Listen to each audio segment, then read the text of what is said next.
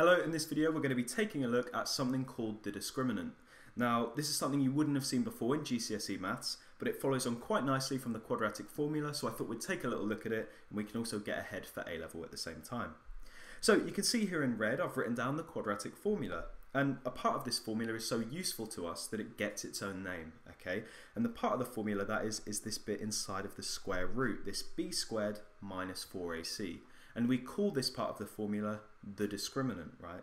And it's so useful to us because it allows us to see how many roots or how many solutions our quadratic equation is going to have. And it's actually pretty easy to see why that's the case. So let's say we input our values of a, b and c from our quadratic, and we get that the discriminant, so b squared minus 4ac, I'll write it out, b squared minus 4ac, is a positive number, so it's strictly greater than 0. Well, if that's the case, we can calculate this square root and we'd get negative b plus whatever the square root is divided by 2a, and negative b minus whatever the square root is divided by 2a. And that would give us two real solutions. So we could say, well, if the discriminant is positive, we have two real roots, okay, or two real solutions. I'll write roots. Another case could be that our discriminant, b squared minus 4ac, is equal to 0, right? And if that's the case, well, the square root of 0 is just 0, and so negative b plus 0 and negative b minus 0, well, this square root might as well not be there because it's just negative b. And so that means we get that x is equal to negative b divided by 2a. And that's just going to give us one solution. So if our discriminant is equal to 0, we're just going to get one real root, or one real solution.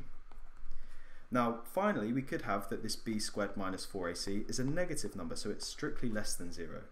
And if that's the case, we've got negative b plus or minus the square root of a negative number, and well, at least at this stage, we can't calculate the square root of a negative number, and so we can say it has no real solutions or no real roots, okay? And we can say that like so.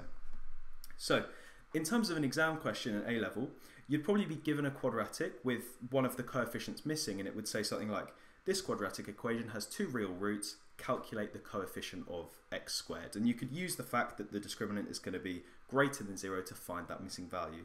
But just to give us some more context and show us what this means graphically, we're going to take a look at three pretty basic examples. So here we have y equals x squared plus x minus 6. And you can see I've drawn a nice sketch of this graph on the right hand side.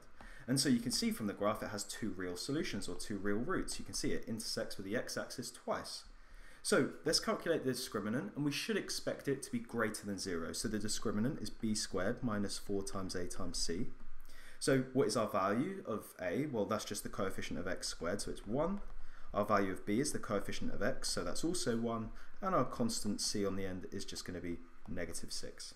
So let's input that into the discriminant. So we get b squared, so 1 squared, minus 4 times a, which is 1, times c, which is negative 6. Now let's sort of work this out. So we've got 1 subtract 4 times 1 times negative 6, which is negative 24. So now we've got 1 subtract negative 24, which is the same as 1 plus 24, which gives us 25, and 25 is greater than 0.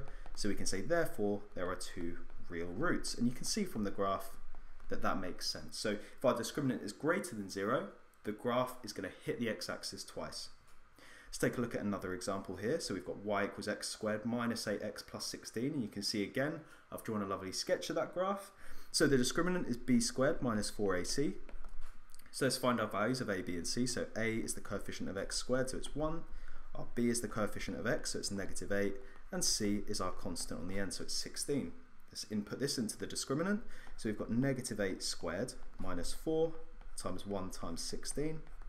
And so if we simplify this, negative 8 squared is positive 64, minus 4 times 16, which is also 64, and so we get that it's equal to 0. And so therefore, if our discriminant is 0, we can say therefore, one real root.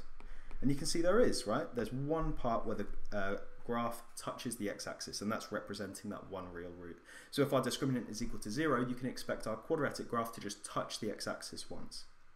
Now let's look at this final example where we have y equals x squared minus 2x plus 4. And again, let's use the discriminant, b squared minus 4ac. So a is going to be equal to 1, b is equal to negative 2, and c is equal to 4. Input them in, so b squared, so negative 2 squared, minus 4 times a times c. And let's work it out. We've got negative 2 squared is 4, minus 4 times 4, which is 16. And so when we work this out, we get a negative number. Okay, so we get negative 12, which is less than 0. Therefore, we can say no real roots. And so what that means graphically is that our quadratic graph isn't going to touch the x-axis at all. You can see in this case it's above the x-axis. So hopefully this video was useful. If it was, like, subscribe and share, and go over to my channel for tons more A-level maths tutorials, and I'll link my Preparing for A-level maths playlist in the description so you can carry on watching it and hopefully get a head start for A-level maths. Thanks for watching.